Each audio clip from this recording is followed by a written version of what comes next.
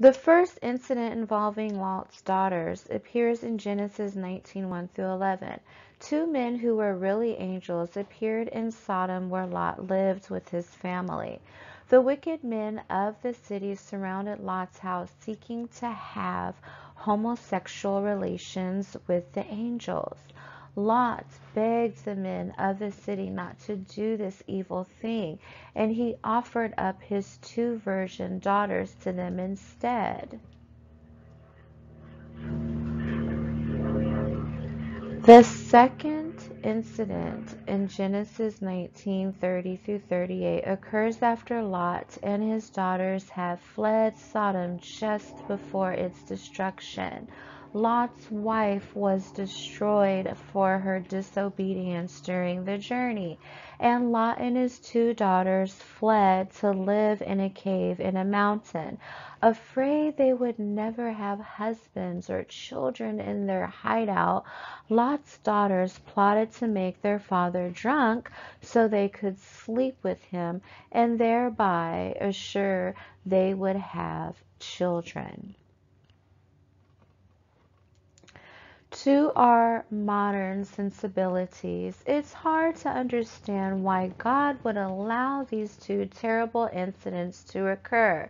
We are told in 1 Corinthians 10:11 that the record of the Old Testament is meant as an example to us. In other words, God gives us the whole truth about biblical characters, their sin, their failures, their victories, and good deeds, and we are to learn from their example what to do and what not to do.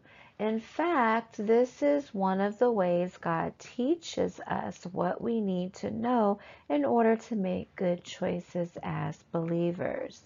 We can learn the easy way by knowing and obeying God's word.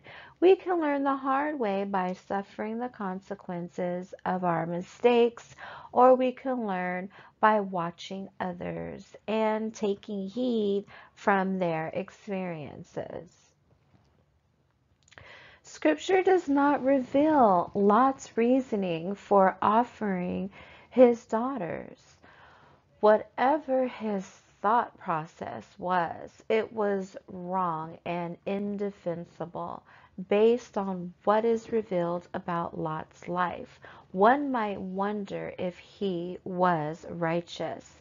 However, there is no doubt that God had declared him to be positionally righteous even during the time in Sodom.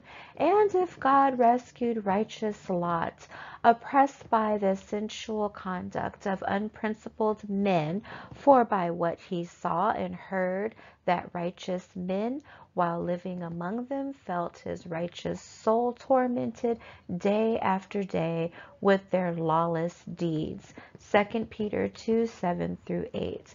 At some point, Lot had believed in the coming Messiah, and that faith resulted in righteous standing before God.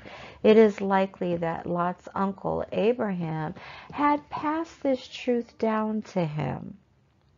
What we have in the story of Lot is an illustration of a man who once lived close to his godly relatives and had backslidden and was living according to his sin nature. Lot had moved to Sodom even though he knew what it was, and he sat in the gate. Genesis 19:1. That sounds quite simple, but in fact, sitting in the gate meant that Lot had so entered into the society of Sodom that he was a judge there. Genesis 19:9. In spite of his position, the men of Sodom had no respect for him because they knew he was a hypocrite.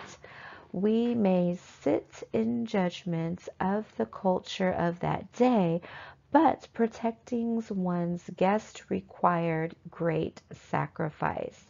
Was Lot's right to offer his own daughters in place of the men of the Sodomites wanted? No. We can see in the story that the Lord's messengers protected Lot and his daughters in spite of Lot's lack of character and worldly viewpoint. Lot meant to appease the men of Sodom so that the hospitality of his house would not be damaged.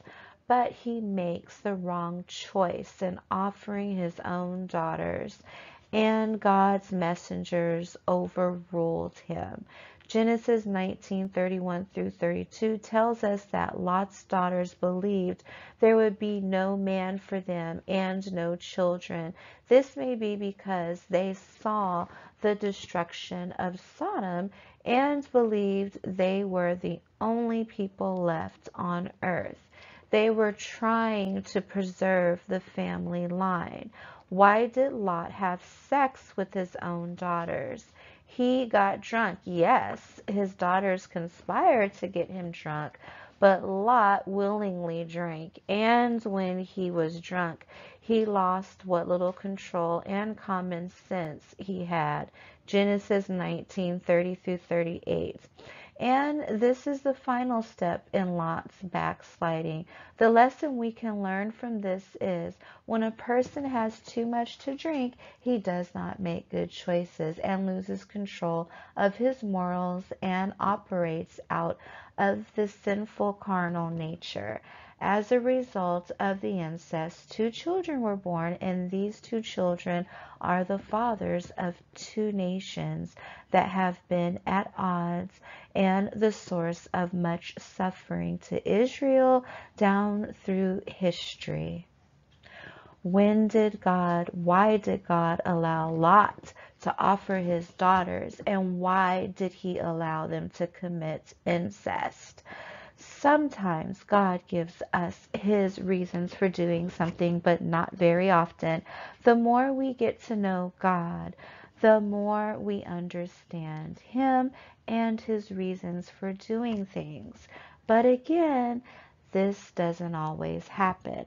We must be very careful when we ask why God does something and be sure we are not calling into question God himself, his judgment, his character, and his very nature.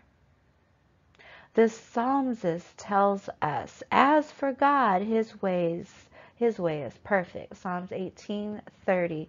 If God's ways are perfect, then we can trust that whatever he does and the reason for whatever he allows is also perfect. This may not seem possible to us, but our minds are not God's minds.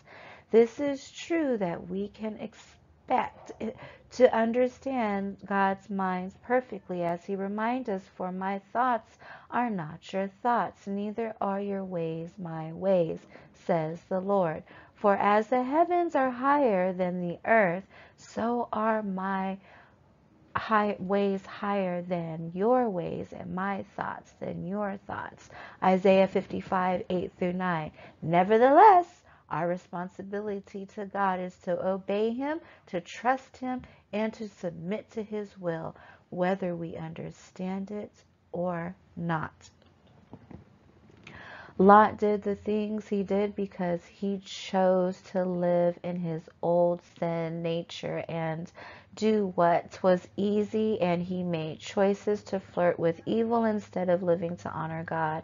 As a result, there was suffering for Lot, his wife and daughters, and by association, the nation of Israel for years to come. The lesson for us is that we need to make choices that do not conform to the world and to submit to the Word of God, which will guide us into living lives that are pleasing to God.